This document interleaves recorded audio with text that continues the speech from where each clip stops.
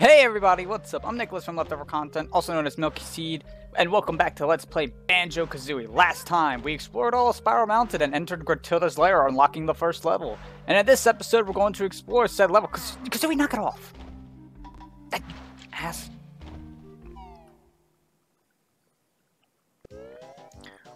One thing that I will be unable to show you because of this being an emulator is when you actually enter a world for the first time, those puzzle pieces simply basically take a screenshot of the world you're about to enter and fill in the puzzle pieces.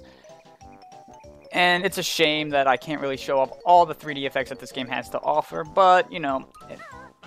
This right here is a Jinjo! In each world, there are 5 Jinjos. By collecting all 5 Jinjos in a world, you will be given a Jiggy.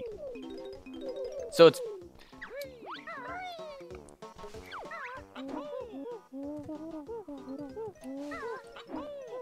I guess I'll have to explain them in a second. I'll go over the 2 other collectibles that we just grabbed right now. These are notes. These are the coins of this game. However, collecting 100 of them, I don't think actually gives you a life. I'm not entirely sure about that. But there's 100 in each world maximum. There's 100 in each world total, and by collecting all of them, well, we'll go over what they're needed for when it comes up. You'll be given the tutorial on what these are actually used for momentarily. As for the skull that we picked up, that little thing is called a Mumbo token. We don't know what they are used for yet. I believe once we pick up another one, they'll tell us what they're used for. But in a sense, they're used for something that is very vital to this game, and something that made this game pretty well known, actually. Alright, so story time. Banjo-Kazooie was a game that I have replayed constantly throughout the years. It rivals the amount of times I've replayed Earthbound. This right here is... I don't know what they're actually called in real life. I'm just going to call it a bee house. Inside a bee house will always be filled honeycombs. Filled honeycombs are Banjo's health. So if we go over here and take a hit... Okay, listen here, sir. If we pick this up, as you can see, it fills up. Anyway, Banjo-Kazooie was one of those games I replayed a lot, so me coming to Mumbo's Mountain, it's actually one of my least favorite worlds in the game, believe it or not. Yes, there are worlds later on that people don't really like, and worlds that people really do like. I really dislike Mumbo Mountain because I have replayed the beginning of this game so many times. But anyway, if we come up here, we meet this gorilla named Conga. He will throw oranges at you. So what you have to do is stand on this little switch here, and when you hit them, when Conga hits him with his oranges, they disappear. Coming over here, hitting all 3 of them, presents you with a Jiggy. He calls us clever, but really, he's dumb. Now, in each world of Banjo-Kazooie, there is a total of 10 Jiggies. Jiggies can range from simply finding them in the world, with them just being on like a pedestal or something, or you might have to solve a puzzle. My kitten just got his claw stuck on the curtain. Toby! Sorry about that cut right there. My kitten got his claws stuck in a curtain. Anyway, if we come over here... I guess we can't interact with them. You can't interact with them? Really? Oh, there we go. This is Chimpy. He'll want an orange. Now, obviously, this is your first case of puzzle solving. This is usually the first Jiggy a lot of people come into contact with. But if you come up here, you can net yourself... Really, Toby? I'm gonna kick your butt! Hit the mic again. He just attacked my microphone. That little dingus. Anyway, you take an orange from Conga's tree and bring it back to Chimpy. Chimpy will raise this log for you, and it will also net you a Jiggy. And with that, we have 2 out of the 10 Jiggies already. This is probably one of the... Oh. We'll go over these in a second. These are eggs! Kazooie can learn how to use them as ammo, which is what this would be for.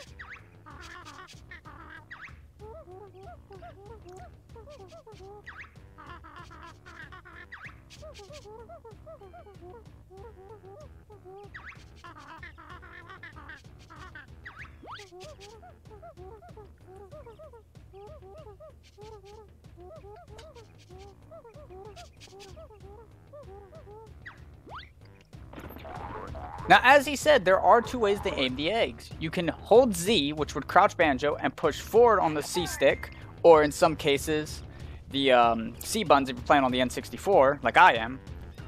Well, technically using an emulator, and then a Pro controller. But if you push C down, Kazooie poops them out. If we come over here, we can grab another one of these Mumbo tokens. As you can see, he said used for Mumbo's magic. We don't know what Mumbo's magic is yet, but again, we'll go over when time comes. There's a strange switch here that you're going to have to come back for later, but it has Gruntilda's face on it, so yeah. Gross. Standing on it will do nothing. There is a certain way of getting that switch pushed down. Anyway, by coming up here, you can enter what I would think is a mini boss fight, I guess. This game doesn't really have boss fights. This fight to me, it was always really weird. I've had moments to where... Whoa, okay. Yeah, I've had moments where Conga cannot hit for crap, and then I've had moments where he is literally the best in history. And then I've had moments where he doesn't take damage from his eggs. This is the only way you can damage him, by the way, and he gets... See, like... Okay, that's weird. I'm confused. I don't understand what's wrong with Conga. He's a little bit broken, I like to think. Because sometimes you could hit him, like, I have one recording where I was bashing him with eggs, and it just wasn't doing anything. Anyway, you now notice he's no longer throwing oranges at you. So you grab the Jiggy. Now watch out, because he'll start throwing Jiggies at... Or, yeah, he'll start throwing... I wish he would throw Jiggies at me. No, instead he'll start throwing a bunch of oranges at you again. Anyway, now let's take this path. I didn't know what this was supposed to be for the longest time. It's supposed to be like a staircase, but it doesn't look like one. Anyway, instead of going that way, I'm actually going to go this way first. Grab these notes. And like I said earlier, sometimes you'll just find Jiggies just chilling on a pedestal. Up for the taking. I like... The way that this game is designed, it's... There's also a Mumbo token hidden behind this. I really do love how this game is designed. This game does have a sequel, Banjo-Tooie, which I think is the superior game, but it doesn't have as much replay value as the original Banjo-Kazooie. We have a molehill over here, so we can talk to Bottles to learn a new move, called the Talon Trap.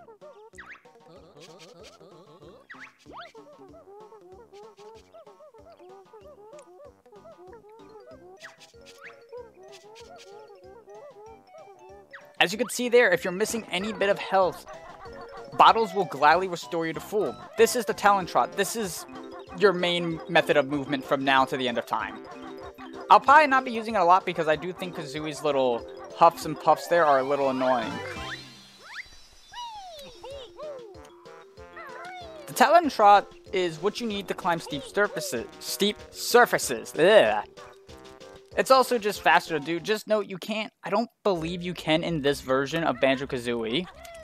Yes. In Banjo-Kazooie, you cannot do Kazooie's hover while in the state. I don't even think you could still attack with Kazooie. Okay. Now, in Banjo-Tooie, you can do that double jump that she does with the little flutter. For some reason, in Banjo-Kazooie, you can't, and I don't know why it is, but maybe it's to make it less powerful. Wow, I just ran into you. Come here. Every time you kill an enemy, usually no matter the enemy, they will always drop health. So if you're ever low on health, just beat the crap out of enemies. On each of these little huts here is a note. Just jump on top and grab all the notes. Very simple. We come over to here. We have this totem. He'll explain that he is Juju, Mumbo's totem, and he'll feed us with nice blue stone. Or feed him with nice blue stones. Which obviously are the eggs that you learned how to shoot earlier. And I am just the best. I am the best at this, let me tell you. God, my cat is playing right behind me and it is super annoying.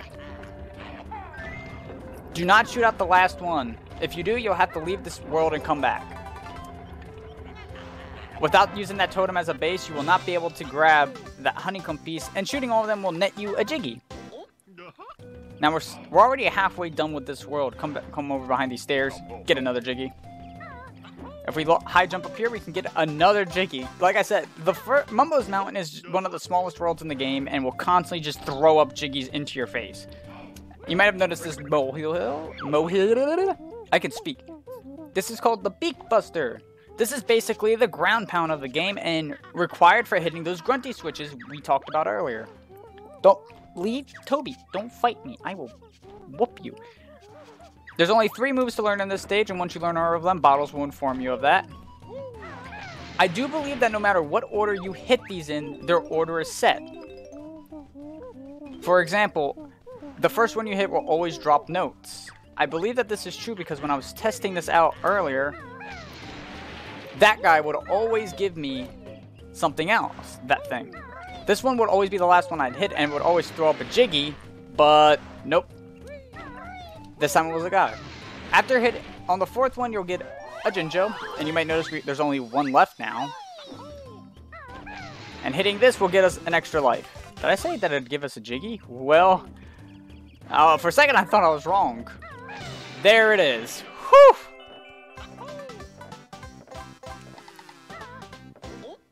$70 Jiggies, yeah. 7 Jiggies down. Easy. Let's go ahead and collect all these notes. And as you can see, there's just a Jiggy floating in the air. This Jiggy, this stage, it's the baby starting area, so don't expect there to be too many crazy puzzles or anything like that. It's very simple. And this is one of those stages that rewards you for just simply exploring, which I'm perfectly okay with. After all, it makes it easier to bypass when you're just trying to skip through it, like I am right now. If you actually take a look, you can see that there's a small divot over there. If we jump... Okay. Well, that could have gone better. There we go. Inside here is a hidden empty honeycomb piece. Pretty easy to miss. I always forgot about it when I was a little kid. But now we can actually walk along this surface and grab more notes.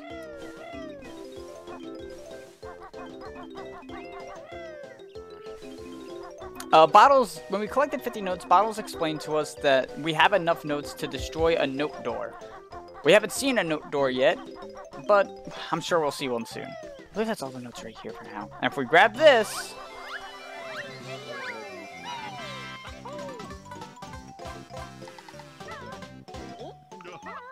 That's all 5 Jinjos. Only 1 Jiggy remains already. This level is really short, and the fastest I've ever gotten it done, because I did try to test myself one time, was about 7 minutes, something like that. Now then, let's finally go into this building that's probably been taunting a lot of you guys. If we go behind here, we're going to grab some notes, and in almost every iteration of this building, as it appears in multiple worlds, there's something up in the rafters. It's not important, it's just eggs.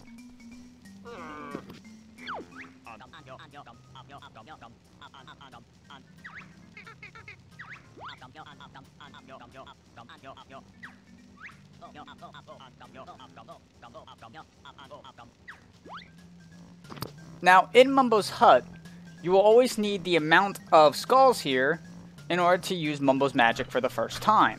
Afterwards, the sign is no longer important. As you can see, it just disappeared. And Mumbo's magic turns you into a different... Well, it just transforms you. You'll find Mumbo's huts in various worlds, but not in every world. The thing with the termite is the termite will not take any fall damage no matter how far you fall. It can't swim and it can't attack. But it can also climb steep surfaces that the Talentrot could also climb. So with this, the Talentrot... You might have been wondering why we didn't come in here with the Talentrot. The Talentrot cannot climb this surface right here, because it is too steep. There are frame-perfect ways of doing it, but like I said, this is basically no glitch. Except for one exploit. Oh, it does give you an extra life when you collect all 100. So there we are, we collected all 100 notes in Mumbo's Mountain, and it starts getting a lot tedious later on in the game to start collecting notes. All these termites are talking mad shit, though.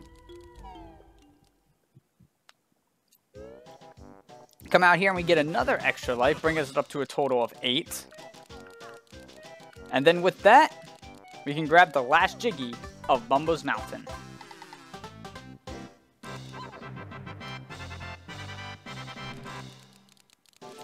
And with that... Oh, you can't use the D-pad to do that. Okay, that's right. We've collected everything in Mumbo's Mountain. Yeah, no, we haven't. We missed one thing that I actually forgot to go over. So I need to change it. Shut up. Take that, slut.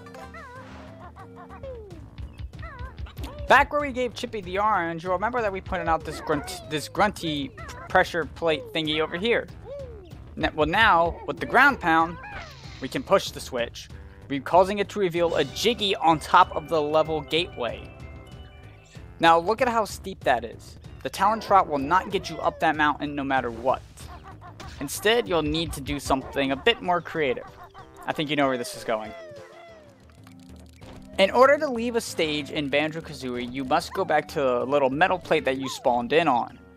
Or you could just save and quit the game, but, you know, that's kind of a weird way of leaving a stage. By going back to this, it'll put you right back at the entry point in which you came in on. As you can see, I am leaving the world as a termite. So, okay. That's Bottles explaining that you do not keep the notes. If you go back and enter it, you'll have to collect all 100 notes again in order to get past your note high score. Anyway, you can only climb this as the termite to get you your second Jiggy in Gruntilda's castle, or lair. If we actually look at the totals, you'll see that Grunty's lair is a level in itself. It also has 10 Jiggies for you to collect. Now, if you try to... My cat is attacking me and it hurts. Now, if you try to go too far away from the level's origin, you'll notice that it will not allow you to proceed and it changes you back. So sadly, you can't go back to Spiral Mountain as a termite or, I don't know, a washing machine. If you remember this hill over here, though, we can now use the Talon Trot and climb up it. And if we come up here... Toby.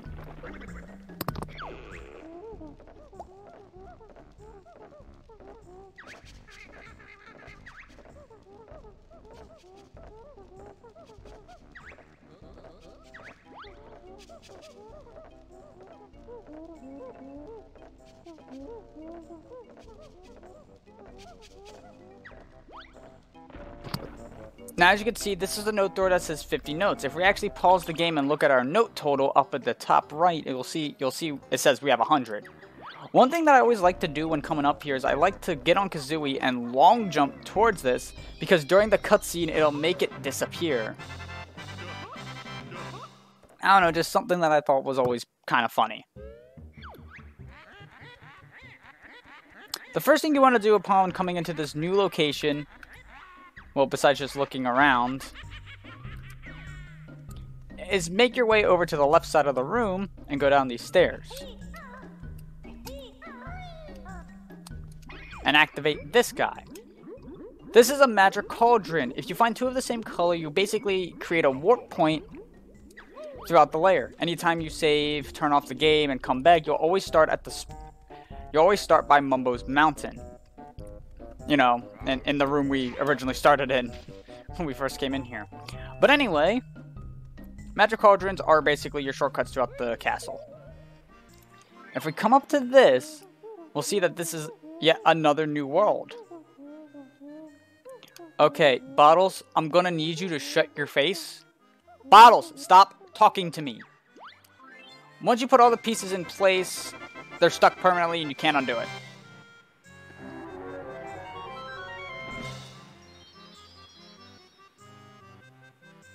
And with that, we have unlocked a new world.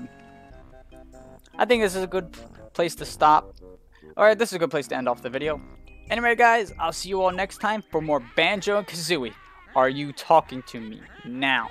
Grunty, shut up. I'll see you all next time for more Banjo-Kazooie. See you all then.